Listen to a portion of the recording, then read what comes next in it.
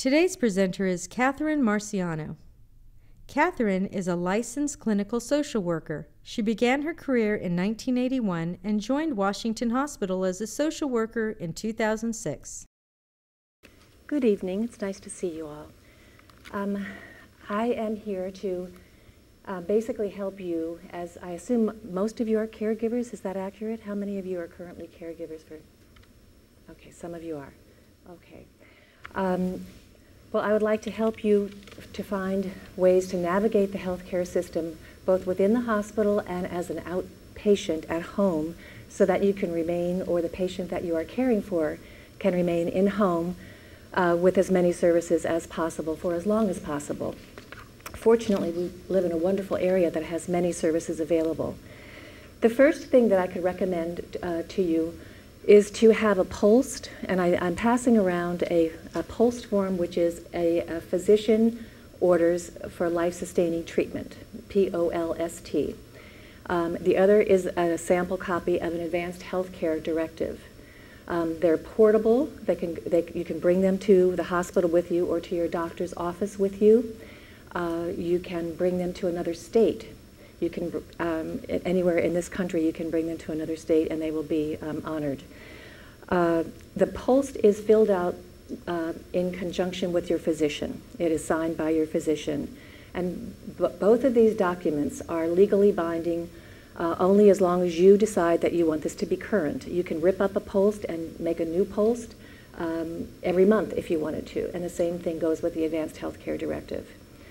If you have witnesses for your Advanced Healthcare Directive, you do not need to have it notarized. If you don't have witnesses, hospital employees or doctor's employees are not able to witness that Advanced Healthcare Directive form due to a conflict of interest, so you would need to have a notary do that for you. And then in that case, if you need a notary, you need to have two forms of identification with you, a driver's license and another form of identification.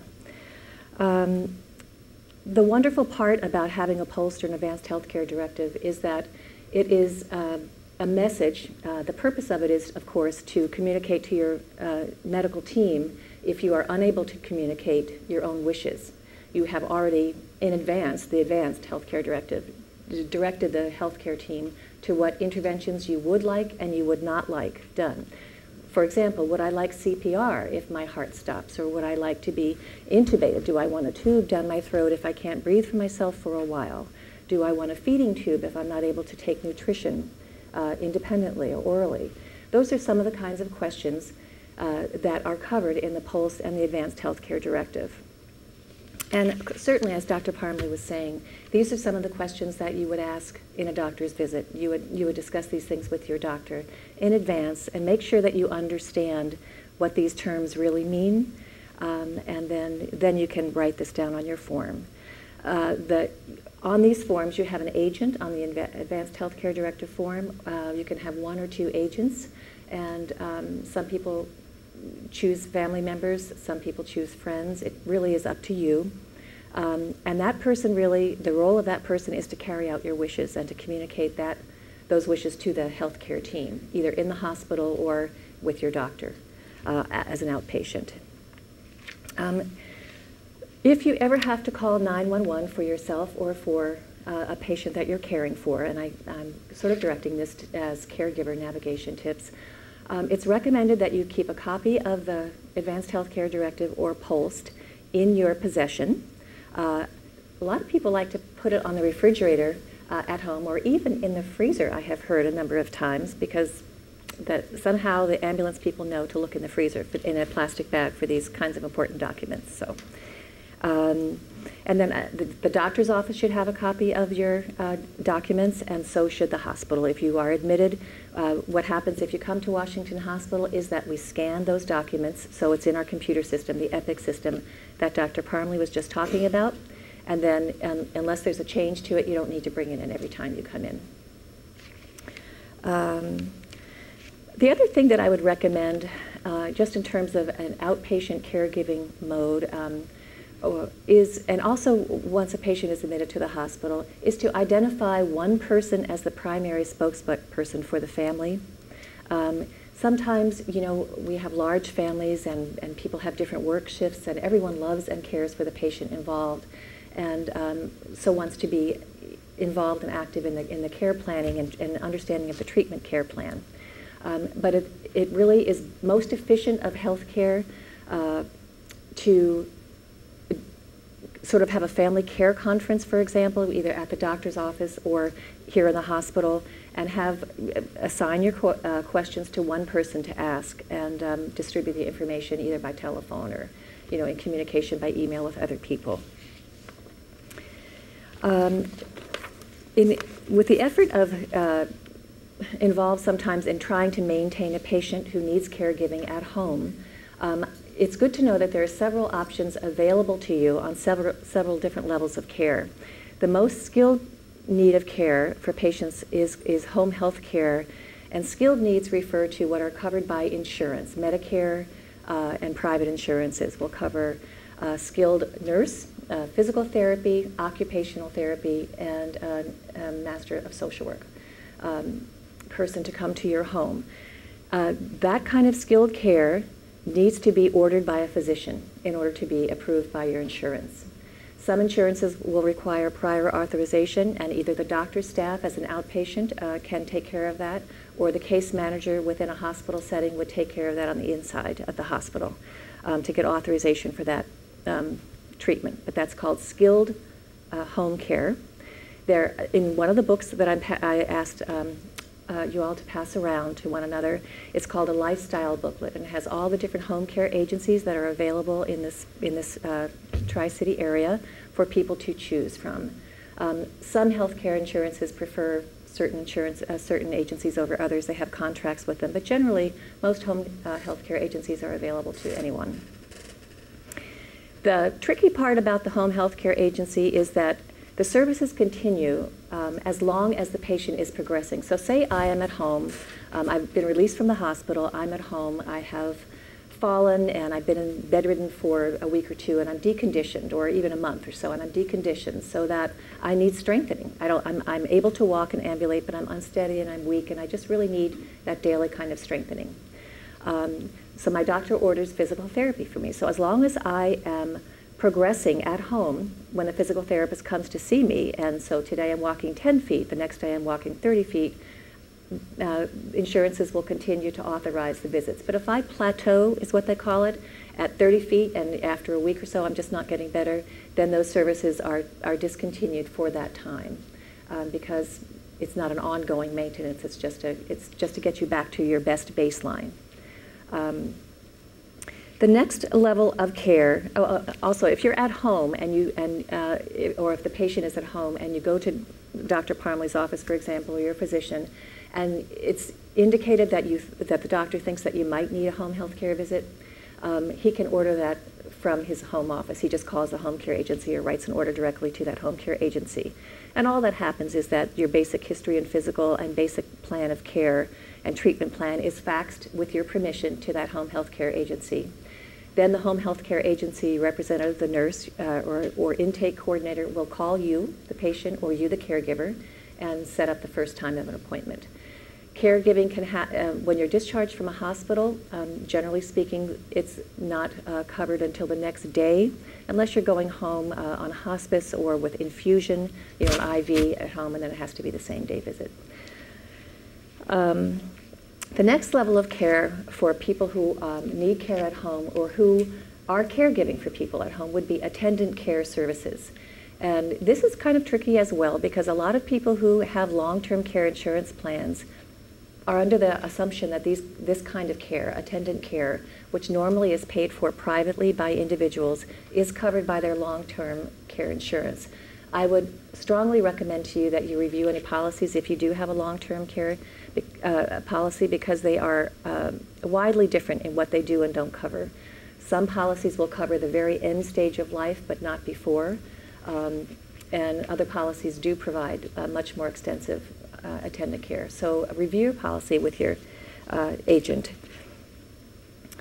Attendant care addresses issues like bathing, dressing, meal preparation, transportation to and from a medical appointment, light housework, changing bed linens, for example, or doing laundry. And some agencies in the area, again, that's in the Lifestyles book. It's really a very complete book, and we can provide you with a copy of that if you come into the hospital at some point or call after. I'd be happy to mail you out any resources. I'll give you my contact information at the end, and any community resources that you need, I would be happy to help you find. But attendant care is, there are a number of different agencies. Most of them have 4-hour minimum requirements for their staff person to come out to the home. They're licensed and bonded. Some agencies do not have the 4-hour minimum. Say if you really don't need 4 hours a day, if you just need someone to help you get up and bathed and dressed and start your day, and then you have other people who are coming in or family members to stay with you later in the day. Or if you need someone to help you tuck you into bed at night and give you dinner. There are some agencies that don't have a minimum, and there are not as many, but there are a good 4 or 5 agencies in this area that are excellent, that will not ask you to have a minimum. The range of cost for attendant care is kind of surprising. It's expensive. It's about $17 an hour at the least, up to $30 an hour, and they do expect payment in full. So it's difficult for people. If a patient has Medi-Cal as opposed to Medicare, or in addition to Medicare, Medi-Cal has a program called In-Home Supportive Services, IHSS for short. It's a great program. Currently, it has a 1 to 3 month waiting list to process the application. We do that here at the hospital. If you're an inpatient here, it can be done from your doctor's office. You can go on to alameda.gov.com and download the 2-page IHSS application form. It's very simple, very basic. It just has a page for the patient's information and a page for the physician's information. So you would bring that second page to your physician for him or her to complete. And it basically is just saying what your needs are, what your limitations are, and why you think that you need help. Your doctor would confirm that and justify that, give a diagnosis. And what happens then is that's sent into the Department of Social Services of Alameda County, for example, in our county, and assigned a case manager who would then contact the patient or the caregiver, arrange a home visit to assess, and then that case manager assigns the number of hours on a monthly basis that the caregiving will be authorized for. You have 2 choices for caregiving. You can find someone in your family or your neighborhood or within your support network who can serve as your care provider through IHSS, and IHSS will pay them. They'll be the designated payee. Or you can go through the provider list that's provided through In-Home Supportive Services. Either of those is an option. Okay. It didn't used to take such a long time to have it approved, but because of furlough days and with the cutbacks in the county system, it is taking a while longer. The wonderful thing about Fremont is that the Senior Support Services Program has some excellent programs available to seniors in the area, people 60 and above. And they're available to residents of Fremont, Newark, and Union City. Some of the services, and you can go online again to Senior Support Services of the City of Fremont, but some of them that are really especially wonderful for people who are coping at home with a decline in health or a bump in the road in their health are these. There's a senior peer counseling program where a trained counselor will come to your house, or you can go to the office at the City of Fremont Senior Services Center if you're not comfortable having someone come to your home. So you have the choice. But these counselors will provide emotional support for patients who are undergoing, transitions in their health status. The counselors are supervised by a licensed mental health clinician at the City of Fremont. Then there's a mobile mental health program for people who are experiencing anxiety or depression or experiencing issues of grief and loss that might be exacerbated by their own current issues of loss of health or a change in health status. These clinicians will come to your home and they will work with you to provide counseling to help you make that passage through the grief and loss issues, or refer you to a psychiatrist for medication management if it's determined that you are in need of some, or you would benefit from some medication for anxiety or depression. So that's really a wonderful program to have.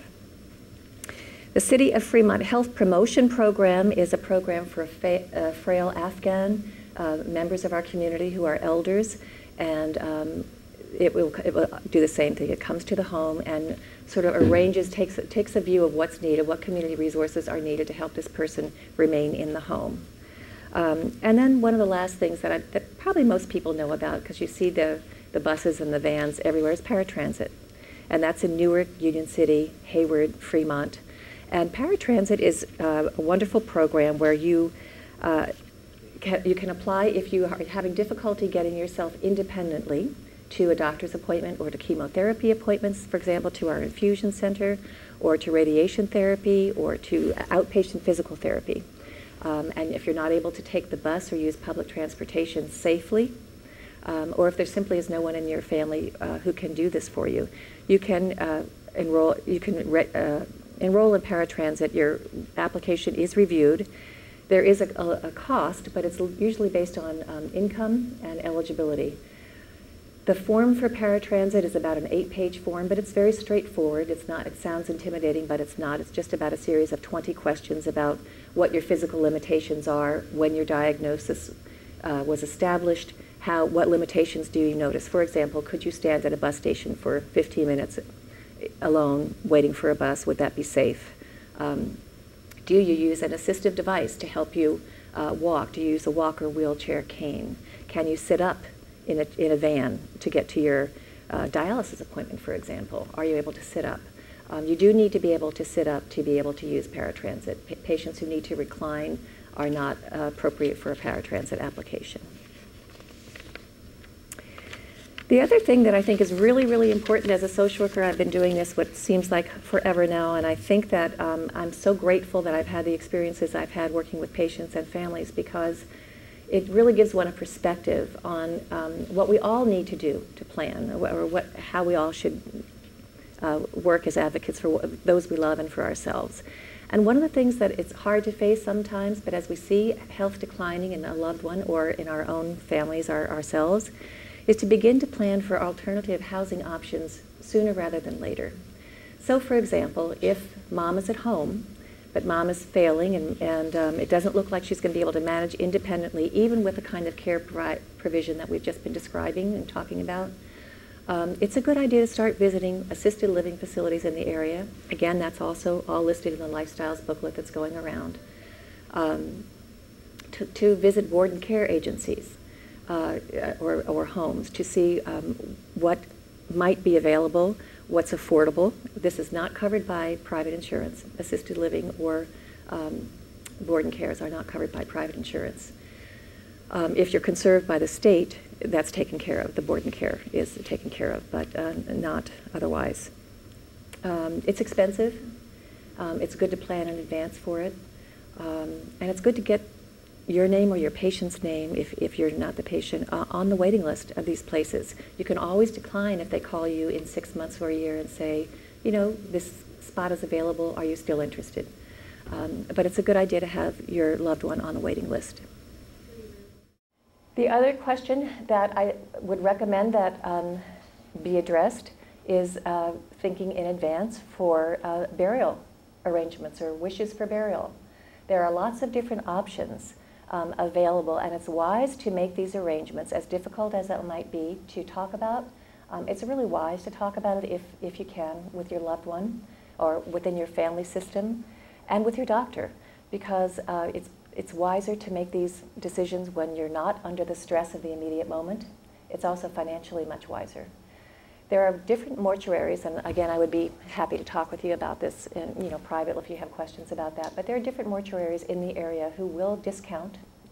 And if you know a young child, for example, who's very ill, there are different mortuaries who will not charge anything for a young child who's dying.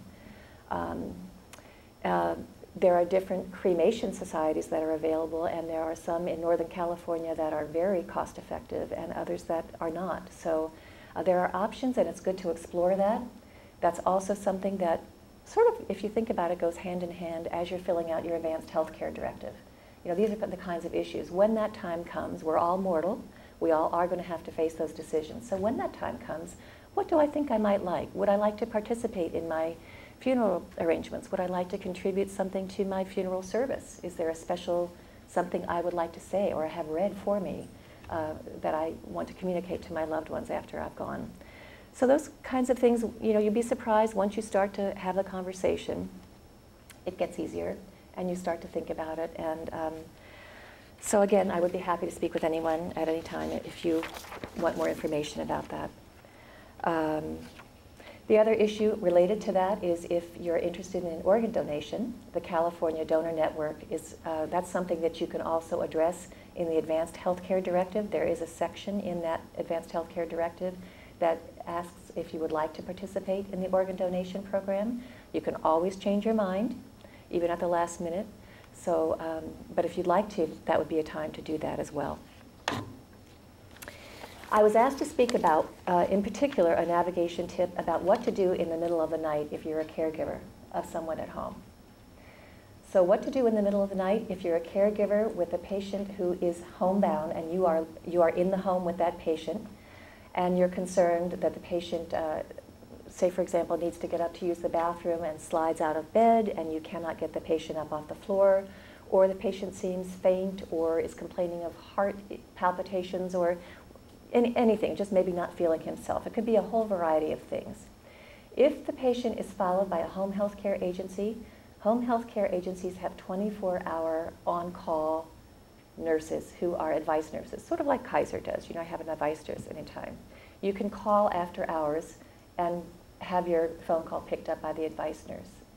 If you are being followed by a hospice agency, and remember hospice is a theory of care, it's the kind of care, it's not a place of care. So if you're being followed by a hospice agency at home, they also have a designated nurse on call 24/7 who can be at your home within 1 to 2 hours, in addition to taking your call and working through the issues of concern that you've noticed with yourself or the patient involved. If you are not the caregiver who's in the home with the patient, but you're concerned, I called Mom at 7 o'clock, our usual time for me to call her, and she didn't pick up. And neighbors aren't around or neighbors aren't available to check in. And you call again at 8 o'clock or 9 o'clock and Mom is still not answering. That's not like her. And you cannot get to her for some reason. There is something that the police departments in the community will do. It's called a wellness check. And you can call Fremont Police Department. I've done it many times for many of our patients. And they will go to the home to make sure that Mom is okay. And if they cannot get in, but they might hear Mom calling out, or they might see a foot in the hallway, or wonder if Mom has fallen trying to get out of the bathroom, or they are legally able to enter the home to make sure that she's safe.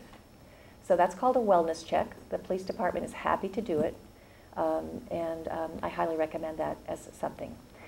Then, of course, you probably all know about the medical alert systems that are available in the community. There are a number of them. Life Alert is one of them, but there are lots of different ones. And some of them are highly sophisticated. They're attached to computers, and some of them have computers that you could have televised into your own computer if you're not the caregiver in the home. So there's a range of them, and we could certainly talk with you. You could call our social work department anytime during the week and ask to speak with a social worker about what those options would be. There's a fee for those that's not covered by insurance. They generally start out at about $25 to $30 a month, maybe a little bit more, but it's worth it if you are not readily able to geographically get access to your loved one. Okay. In the hospital here and in the community, we have what are called nurse navigation teams, and that's another handout that I passed out. We have 5 nurse navigators.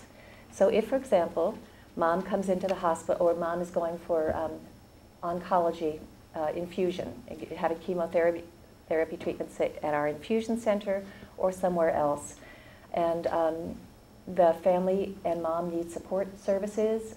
They need maybe a nutritional consult because it's difficult to swallow, or there's some mouth sores or things like that. The nurse navigator will make all those referrals for you.